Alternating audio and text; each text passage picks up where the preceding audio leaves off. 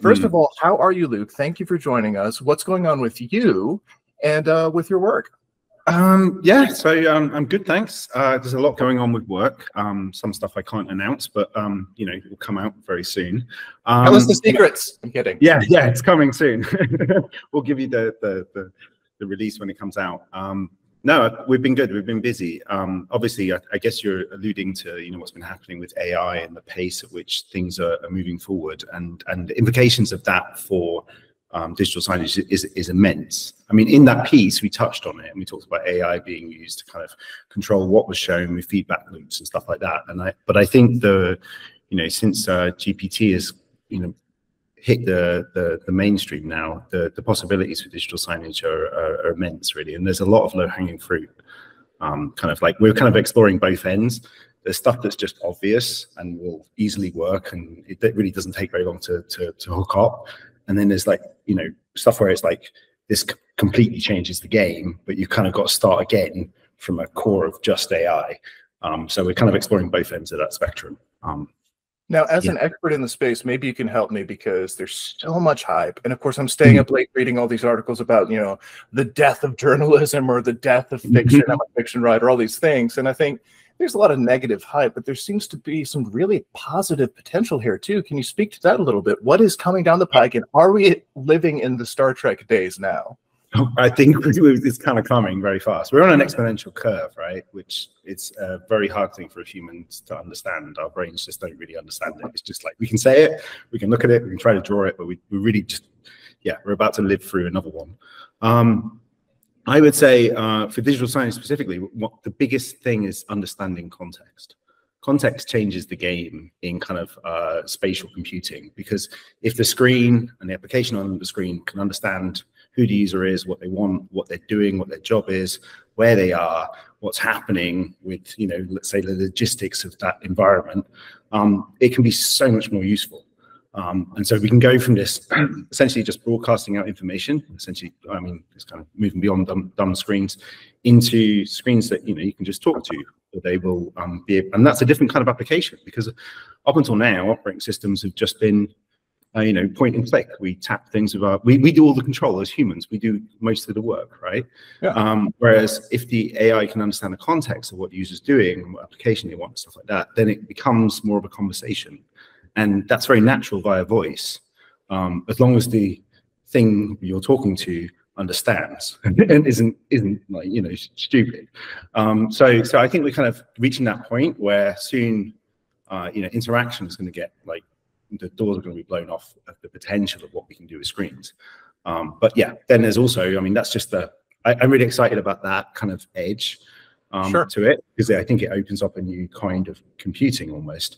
But when we kind of pull it back to, okay, what else can we do with this technology? Well, you know, there's content summarization, taking like a PDF or a press release that's been released and then summarizing the content, turning it into content that would be fit for essentially a poster advertising something, or that event, or, you know, like, or translating stuff from one language into another. That's a big deal for us, because we work with a lot of deskless workers, and they speak in various languages. So just being able to take existing feeds of content and say, on the fly, translate this into another language and you know, render it out, all of that. And then I've not even touched on, like, the UI layer.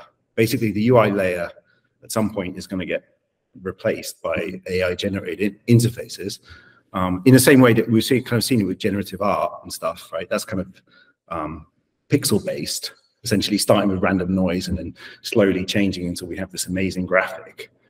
Well, AI can do that with code and CSS and all of those component parts. And right now the AI is kind of blind.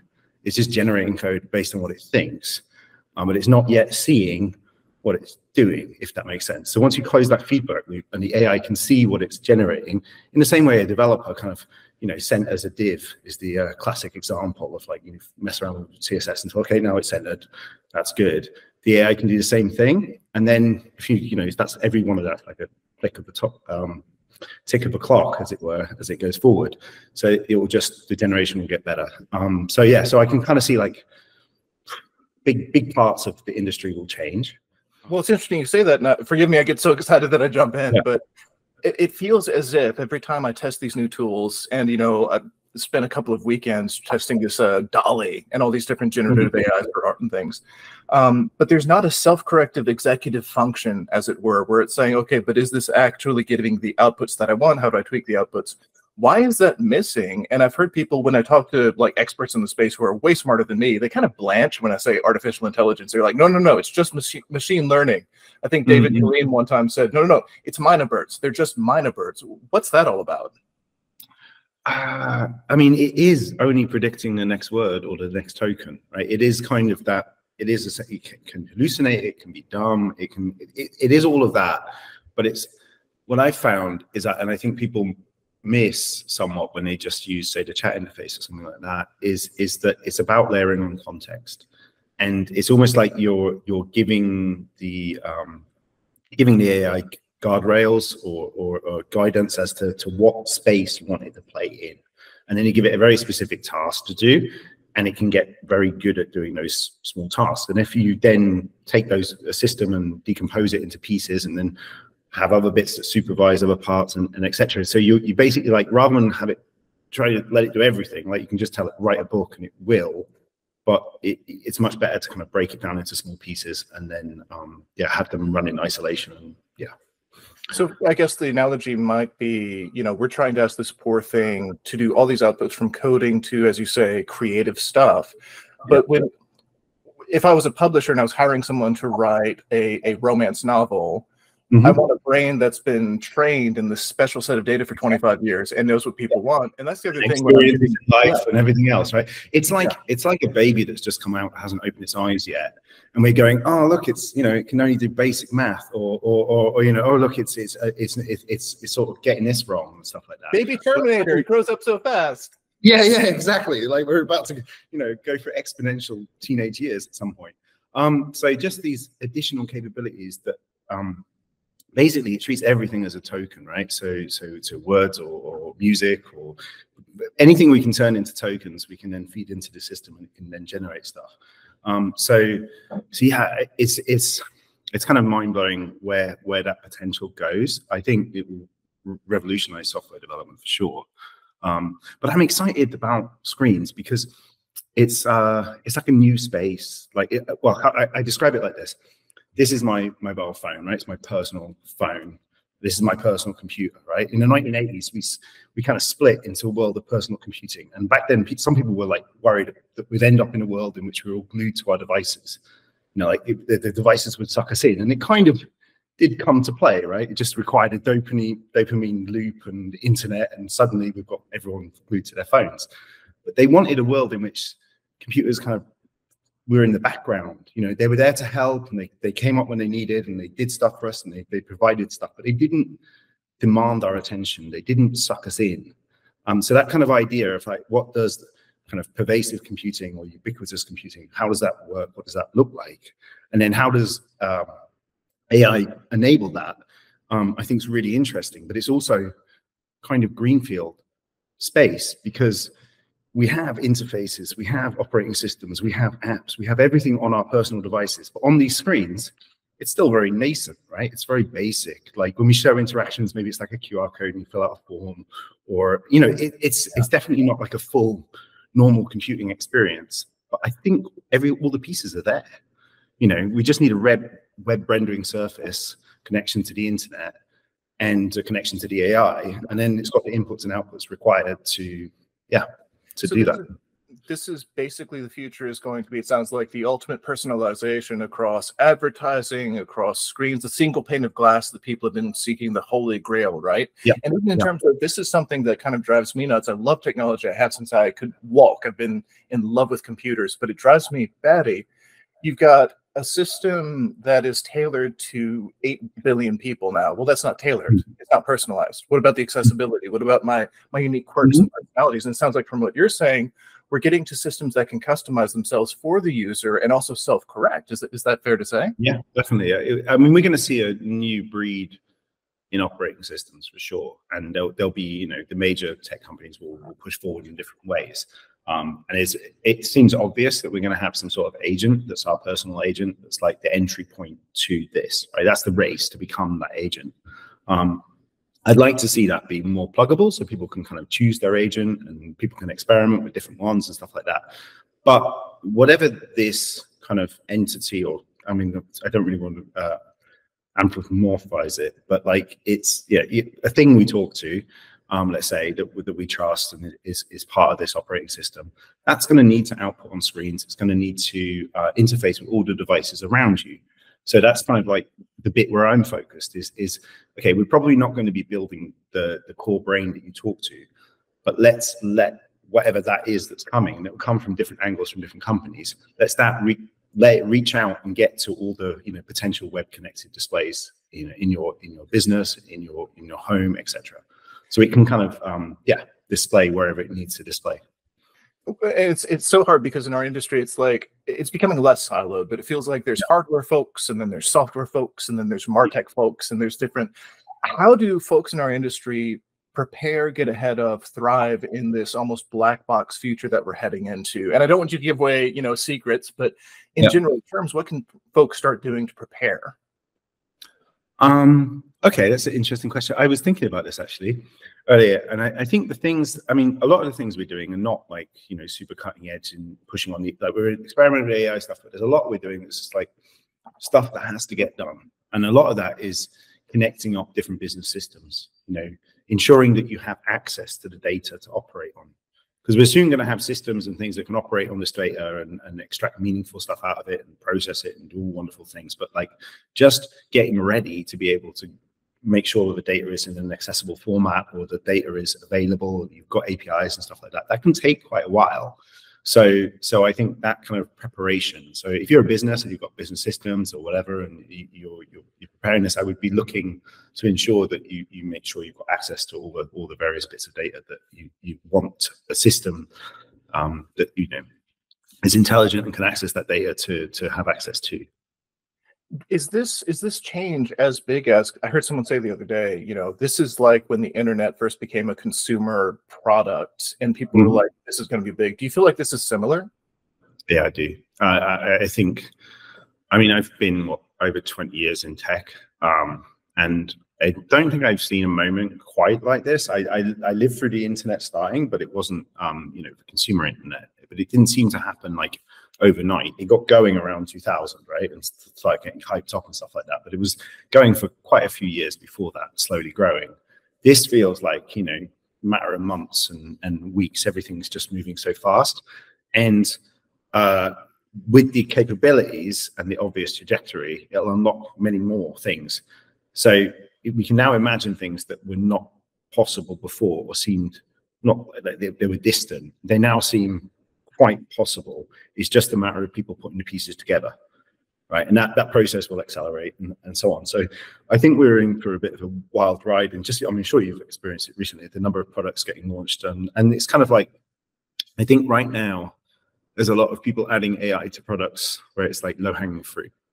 It's obvious, right? Like I was having a discussion today about translations for websites, and maybe Prismic would have an AI feature to translate content in there for a website and so on. It seems an obvious thing for them to add, but I think give it a little bit more time, and we'll get much more sophisticated systems coming online. As developers haven't had that long to kind of really build on this stuff yet. One of the other changes that I've seen is I hear so much about Google Chrome. And it seems like Google is trying to move into the signage space in a way I haven't necessarily seen before. Is Google becoming one of the major players, and what do we need to watch for here? Because you just recently announced some news about Google. Yeah, we've on their Chrome Enterprise Recommended program now as approved partner, which is wonderful. And we've worked with Google for many years, so it's nice to kind of finally have a partnership there and have access to experts and just that level of help and support, really. But no, so more about that though, because I'm curious, because when you say access to experts, it's a very interesting, we did a little press release news item about it, but what exactly does this new certification mean for you guys, and should other people be looking at, hey, we should get this too? Yeah, I don't see why not. I mean, there's two sides to it. There's a more business side of it where you work with Google sales team and so on, kind of on opportunities and that side of things, which is obviously wonderful for a business to unlock that, and we're excited for the potential there. But on the engineering side, there's kind of a greater degree of access to the Chrome Digital Signage team, and then also just the Chrome team themselves. So and that's useful for us with Chrome OS. And it's useful for us on other platforms as well. Whenever we can actually talk to the developers working on the core bits of technology, we can kind of put forward our viewpoint, or ask for certain features, or just kind of like tell them how we feel about where things are going. When I think about Google in the digital signage space, I mean, there's a kind of history there, right? They've kind of gone a little bit hot and cold over the years. I hope I won't be in trouble for saying that, but like there was a time when they kind of rushed in and then they kind of went a little bit more cold, and then now they're kind of coming back. And I think it makes sense because just that, digital signage or screens in spaces, connected screens, it's a new kind of computing device. IT sort of sees them differently. Then they're not like laptops and stuff like that. So while a company might have a policy that they use, Windows on all of their laptops, for instance, they would accept having Chrome OS on their digital signage or some other area, if you see what I mean. So it's an entry point. It's an entry point into those organizations to kind of show the power of Chrome OS and the benefits, which is security, centralized management. There's a lot that Chrome OS has been built from the ground up to be a kind of web operating system with a really strong security model. So that works really well for digital signage, but then I think companies would then see, okay, well actually maybe this works for frontline workers as well, or maybe we can use it for some tablets or kiosks over here, etc. So it kind of I see Google sees the opportunity basically for that space. And for folks who don't know, the Chrome OS, would it be fair to say this is kind of like a lightweight, robust system, kind of like a Linux, Ubuntu, Red Hat? Yeah, so it's actually, I believe the core is kind of Linux based. I imagine it will, I mean, I would be speculating, but I imagine Google has another generation of operating system to come. I think there's Fuchsia and some other ones, but like there's probably like a path forward on the roadmap of what happens with Chrome OS. But currently, at least, it's Linux based, and then essentially it boots into operating system, which is running instances of Chrome, where Chrome kind of represents the applications within the operating system. In fact, I think if you zoom out, what we're seeing, we probably started in the 90s with the launches of web browsers and so on, up until now, is the web browser becoming the operating system, essentially. So you've got the ability to run assembly code. You've got the ability to access the GPU now, and as Chrome has pushed with Chrome OS, they've added more and more platform capabilities. Initially, they added them as kind of specialized things only on Chrome OS for Chrome packaged apps. But they've kind of pivoted away from that and said, okay, well, we're going to rip all that custom stuff out because the platform is the web. And we're going to kind of build in the APIs necessary to kind of have access to platform level stuff in a safe way, so in a sandbox way or whatever. That's an interesting challenge because digital signage, we often need access to things at a fairly low level, or we need to be able to keep the device awake, and like there's lots of access, full file system access, all sorts of things. So digital signage is quite a challenging application for a full web base with no support on any of the other parts application, but Chrome OS is the leading edge of making that happen, I'd say. And with all of these variables, and you talk about some of these, I guess, root access and so forth, and I'm thinking of our friends in Europe who had to have suddenly were powering down overnight to save power because of the new regulation. How do you factor in cybersecurity with all of that? And that's kind of, it's weird. I don't hear enough people talking about security these days. So, I mean, Chrome OS has a good security posture. It starts with trusted platform module at the core. So then it's got secure boot and everything, and a provable identity, etc. Also, the operating system itself is mostly read only. So there's to basically root a Chromebook, it requires a hell of a lot of steps you have to go through in order to get the file system writable, et cetera, et cetera.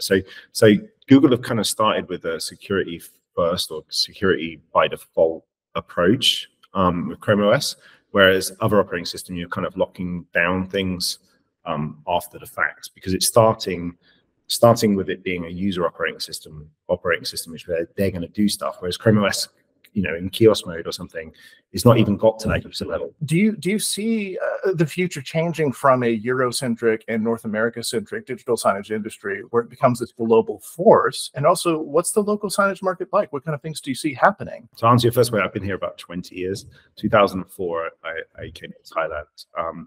But we started ScreenCloud in 2015. Actually out of Thailand as well. We had an office in UK and an office in Thailand. So we've always been here, and we've always been a global company. As for how I see the shift, I don't know. For me, I guess it's always been here. There's a lot of digital signage in Asia. Like they like putting up big screens, and but it's predominantly advertising based. I don't see that much interactive stuff, and I don't see that much kind of operational stuff, to be honest. It's mostly advertising side run by large advertising companies, from what I see. But there's an awful lot more screens around, and the cost of them has come down so much that there's a proliferation of them. Do you think that's continue? Well, I mean, it has. Screens. When we started ScreenCloud, we kind of made two bets. One was that screens were going to keep getting bigger and cheaper, and the other one was that these little stick things that we saw, the start of the kind of small computers you could plug into TVs, that was going to continue and get faster, better, and eventually that tech would be, basically plugging a mobile phone brain into a screen. And both of those things came to play. So yeah, I think the trend is obvious. Like, look at OLED screens, and they're super thin, and the price of them has come down so much. So yeah, just the excessive, like, what's a television cost in Thailand? You can probably buy a 55-inch television for like $250 or something like that. Like, it's dirt cheap. So yeah, it's readily available, but people are not yet getting the full potential out of it. They might put a screen up, they might put some stuff on the screen as signage, but that screen could be doing so much more. That's my feeling. It's like a kind of latent potential to basically bring these screens alive. They're everywhere. They've already got computers plugged into them. They might already be connected to the internet, but we're not yet really utilizing them. So it's such an amazing thing, because most technology, you've got this adoption curve, right, where the deployment of that technology has to happen over a period of time, and it's really expensive, and then the price comes down over time. In this case, well, it's already deployed, it's already cheap. It's just a matter of like the things needed to kind of connect it up, and the use cases and the reasons you use it, and all that thing to kind of come alive. Well, yeah, so that also plays into what you had told us. Content is king. You kind of really hammered into that. Like, you've got to remember your content. How are you touching people with your signage? Yeah, absolutely. Content's king. Knowing what your data is, where your content's coming from. Now that stuff, if you've basically got the data, if you've got a lake of content, you can pull it out, summarize it, reformat it in some way, decide what's important, rewrite it, translate it, push it out as needed in the right places. So the question becomes, okay, do you have access to your content, and do you have a strategy that works for your business? And every business is different, right? There's different shapes, different maps of how they run their businesses. Some are, we work a lot with like deskless workers and manufacturing and that sort of thing. Big spaces with people walking around. And so when they typically start off with showing information, basically useful information, maybe it's health and safety or some other company information. But then once they see that these screens are live and can be updated, and we can change the information sent to every screen, it starts to become operational. They start to want dashboards, or they start to want custom applications that help them in that location. And that's the kind of maturity model we see with screens. Once we have customers started on that journey, and they're kind of bought into the idea screens are good, we want to be using them to kind of inform, and then we show them, okay, it can do more. And I get the sense talking to you, you're very passionate. I love your energy. You seem to really enjoy and love what you do. What makes you smile about your daily work? Because it seems like you really enjoy this. I like creation. That's why I do this. I like to take an idea, flesh it out, think it through, and then go through the toil and effort and blood, sweat, and tears in order to see it come alive. And I love those moments where you first start to see the potential of the thing, you know, and I can ignore all the, you know, the duct tape here or the other things, but okay, we can see it. That's what we're going for. That feeling of like, yeah, just thinking something up, inventing it, and then creating it is why I do what I do. There's often a lot else to the job as well. But like the creation part is what keeps me going. Yeah. Is there anything else, any other burning thoughts you'd like to say into the microphone for the industry? Do this, don't do this, etc. I think let's not miss this opportunity as an industry, right? We basically have this computing platform deployed, right? And we've got the tech now to really bring it alive and get it to do really useful things for people. It's not going to be one company alone making that happen, right? It's going to require a bunch of us in digital signage kind of working together and coming up with maybe making things more interoperable. There's basically a lot of work to be done. And in order to do a good job of this, as companies in the space, I think we need to kind of collaborate and move beyond kind of the basics of digital signage. There's an opportunity there for us.